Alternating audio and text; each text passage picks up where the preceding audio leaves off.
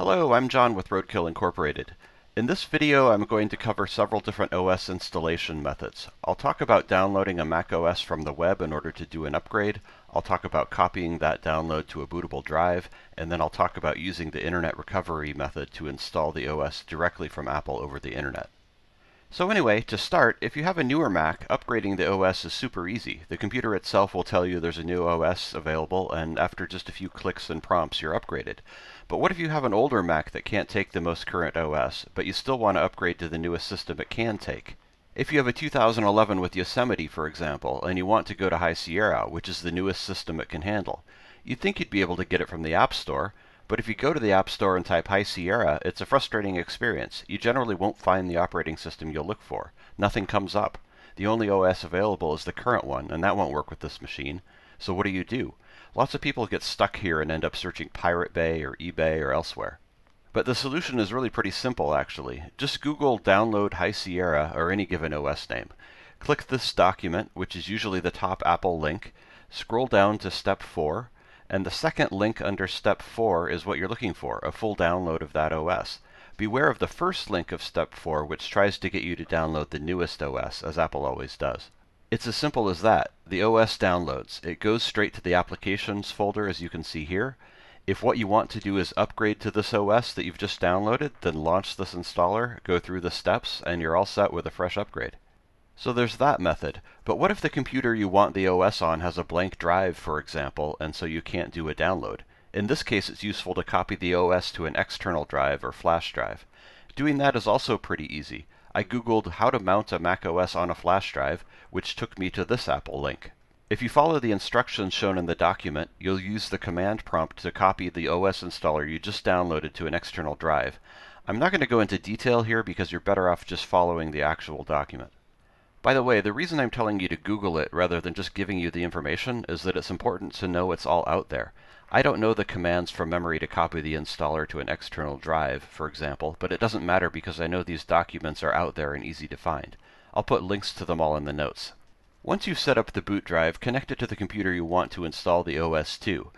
Power on the computer while holding down the Option key, which brings up the boot menu, which basically just shows you all the available bootable drives. You should now see the icon for the OS installer you just made, so click on it, follow the prompts, and you're done. So now I'll talk about the third option, Internet Recovery. This pulls an OS down from Apple, and it's most useful when someone doesn't have an external drive to use, or they aren't able to simply download the OS from the web, because they don't have a functioning OS to start with. When a system has gotten corrupted and all you're seeing is a blinking folder, for example, that's a good use of the Internet Recovery method. To do this, your Mac needs to be around 2010 or newer and have firmware capable of it. Basically, if you go into option mode, as we did a minute ago, if your option mode looks like this and shows a Wi-Fi prompt, you're good. But if it looks like this, your computer is too old and you can't use Internet Recovery, unfortunately. So for a third and final time, I'll ask you to Google something, this time Apple OS Recovery, which takes you to this document. Now this is a beautiful document. I probably sent it to 1,000 people. It tells you about the 3 different kinds of recovery, but pretty much the only one I use is the middle Internet Recovery method, Option Command R, which pulls down the latest OS that is compatible with the computer you're using. To try it out, power on the machine while holding down Option Command R. It prompts you to log into your wireless connection, at which point it connects to Apple and starts the process of downloading the latest OS compatible with your machine. Now I've got to warn you, this method is very slow because it's downloading a huge OS, so prepare to let the computer sit for an hour or two. Keeping the computer next to your wireless connection helps because that prevents timeouts, which are pretty common. Once it's done, you'll follow the typical process of stepping through the OS install. I usually recommend wiping the drive and disk utility before you install the OS. It's good practice to do that.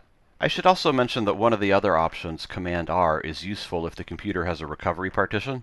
The recovery partition generally has the last OS that was installed on your computer, so if that is acceptable, you might want to do this instead of an Internet Recovery because it's much faster.